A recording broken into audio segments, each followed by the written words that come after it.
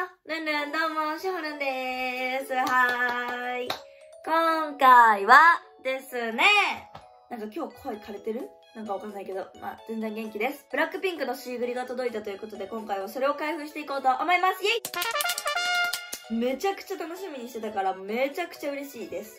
はい。それでは、早速始めていきましょう。スタート！パパパパパー。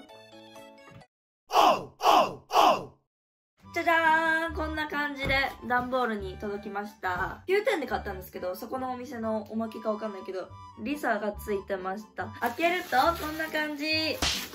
めちゃくちゃ可愛いの、これ。じゃじゃーん！めちゃくちゃ可愛くない？このキラキラな。ブラックピンクっていうこのロゴがすごい可愛いお気に入りです。はい、もうめちゃくちゃ開けるの楽しみにしてたから、開けます！やばい！楽しみ。女の子って感じ。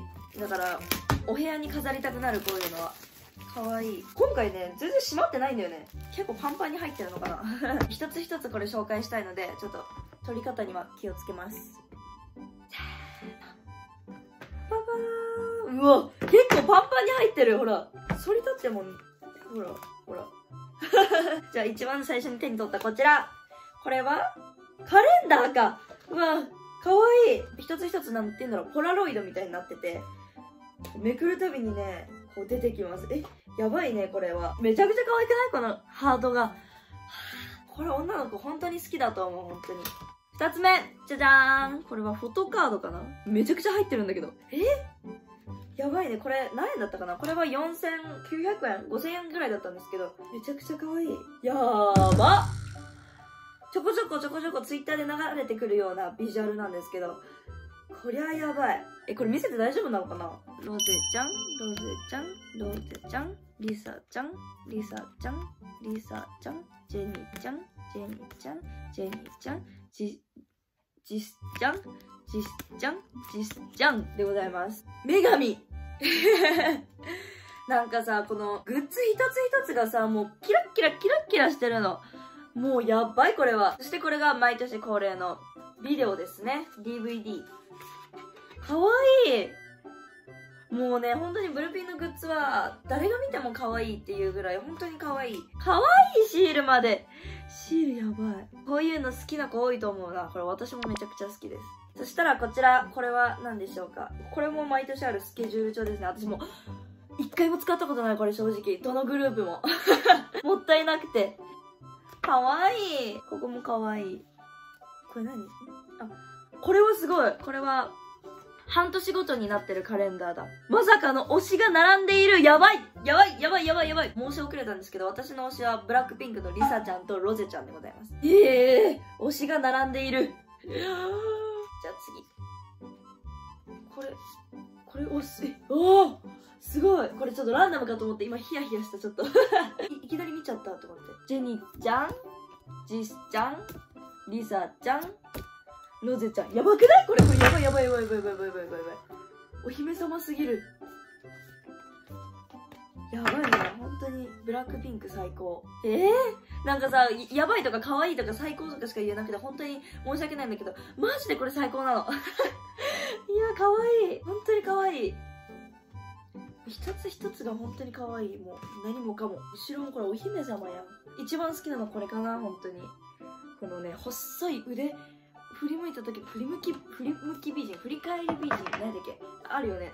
それだリサちゃんそれだこれってランダムの商品ないのかな？ちょっと怖い。これがリサちゃん？これ何？すごいね。いっぱい入ってる。リサちゃん、ジスちゃん、ジェニーちゃん、ロゼちゃんって感じで。これなんなんやろ？これ写真集だよ。えぐっ！一人一冊こういう写真集みたいなのあんのやばいね。細っ。これやばくない？えぐい。ほっせ足なっけー。かわいい。悪い顔してるロゼちゃんかわいすぎやろ。これ私がやっちゃダメやわ。かわいい。ジェニーちゃん最近前髪を三つ編みしてますよね。これなんか流行るのかみたいなツイート見たけど。どうだと思いますか？流行ると思いますか？けど、ジェニちゃんやからこそ似合うんかな？かわいい。ジェニちゃんなんか、かっこいい系似合いますよね。終わっちゃった。次、ジスちゃん。なんかこういうのあんま見せちゃダメなんかなと思って毎回見せてないんですけど、どうなんやろうね。でも見せてる人もいるよね。迷う。かわいい、猫ちゃん。かわいい。シークちょっと濃いめなのもかわいい。やば。なんかジスちゃんって、マジの女って感じですよね。本当に。女？みんな女です。女やけど。なんか、なんやろ。わかんない。本当にわかんないけど。かわいい。そんなんみんな知ってるよ。終わっちゃった。かわいい、本当に。最後、リサちゃん。もうこれは顔面国宝。足細っ。細い。私、人の足をすごい見るのが好きなんですよね。ちょっと気持ち悪い趣味みたいな言っちゃったけど。目の下にさ、蛍光のピンク色入れて似合うの、このラリサぐらい、ほんまに。かわいい。このビジュアルがいっちゃん好きや。かわいい、ほんとに。かわいい。リサ。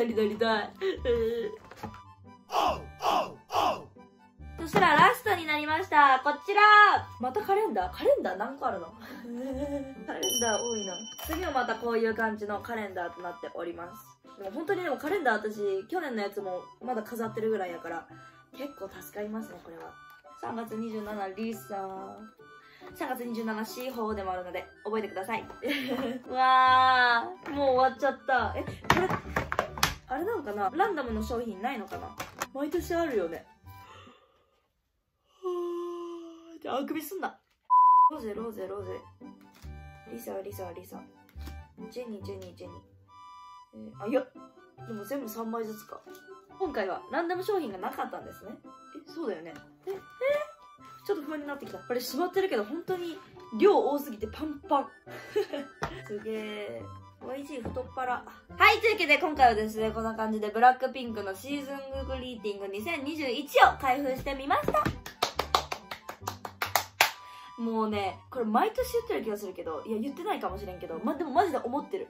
豊富。たくさん入ってる。いろんなものが入ってるからマジで楽しめるし、すっごいおすすめします。シーズンズグリーティングってさ、こう何が入ってるかわかんないから、どのグッズもそうやけど、ワクワクするし、可愛いし、こんなん部屋にあったらもうね、モチベ上がりまくりだよね。そう、だからぜひ皆さんこれ買うの迷ってるって人は、もしかしたらまだ、9点とか楽天とか YG セレクトとかどこにでも売ってると思うので皆さんも買ってみてください。というわけで最後までご視聴いただきありがとうございました。また次回の動画でお会いしましょう。バイバ